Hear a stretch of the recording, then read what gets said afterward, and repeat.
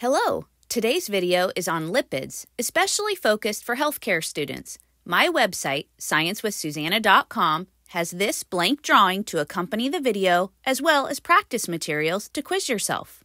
Lipids are one of the types of biomolecules in the body. Sometimes they are called macromolecules, sometimes organic molecules. The biomolecules include lipids, which we'll discuss in this video, carbohydrates, protein, and nucleic acids. Lipids contain carbon, hydrogen, and oxygen. This is like carbohydrates, but the ratios of these atoms are different in the molecules, so lipids are typically nonpolar, which is another word for hydrophobic. Adipose tissue stores lipids in the form of triglycerides. These lipids have a glycerol head and 3 fatty acid tails. This provides vast amounts of efficient energy storage for our bodies. Here is the glycerol head of the triglyceride, and here are the 3 fatty acid tails. Saturated fatty acids have all single-bonded carbon chains, so they are able to saturate the carbon chains with hydrogens. Saturated fatty acids are safely stable for ATP production and long-term storage. Lipogenesis is the process by which fatty acids and glycerol are connected together into triglycerides. Lipolysis is the breakdown of triglycerides into fatty acids and glycerol. Insulin is the primary hormone that stimulates lipogenesis.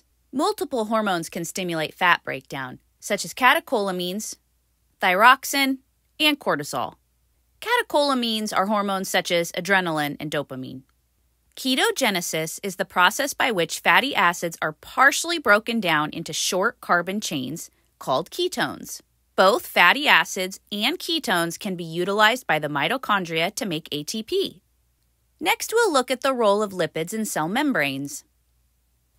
Biological membranes are made from a phospholipid bilayer.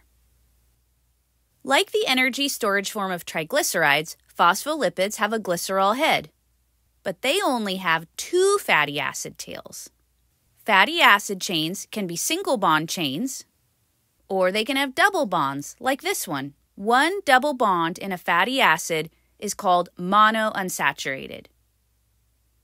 Examples of foods rich in these are olives and avocados, but all natural foods contain mixes of various types of fatty acids. If there are 2 or more double bonds in a fatty acid, it is called polyunsaturated, sometimes just called PUFA for short. Famous omega-3 fatty acids are named for having their first double bond at the 3rd carbon and have names you've probably heard of, such as DHA and EPA. Fish is an excellent source for these kinds of fatty acids. We must eat these essential fats because we cannot make them on our own.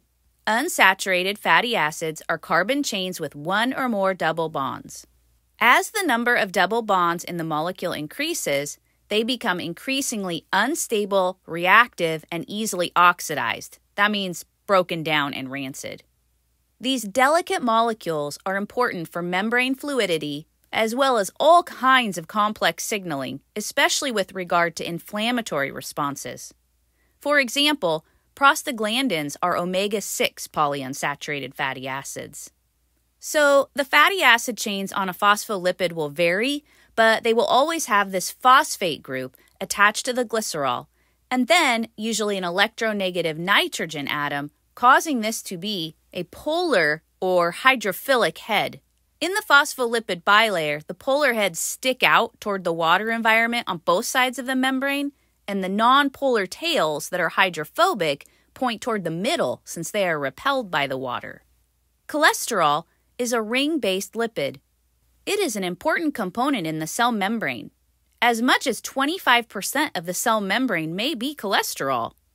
Its cell membrane roles include decreasing membrane permeability and stabilizing the membrane even when there are minor temperature fluctuations. It's also important in determining where membrane proteins and channels will be located.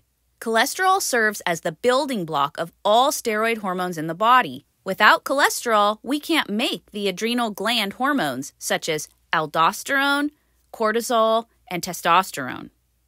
In males, the testes require cholesterol to produce testosterone.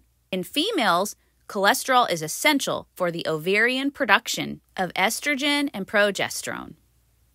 In the skin, cholesterol is converted into vitamin D only in the presence of UV light from the sun. Lastly, cholesterol is the main ingredient in bile, which is made in the liver, stored in the gallbladder, and then released into the intestine to emulsify dietary fats. Now, spend a few minutes reviewing this information, make sure you understand it reasonably well, and then use my Quizlet flashcards to practice and review. See you in the next video.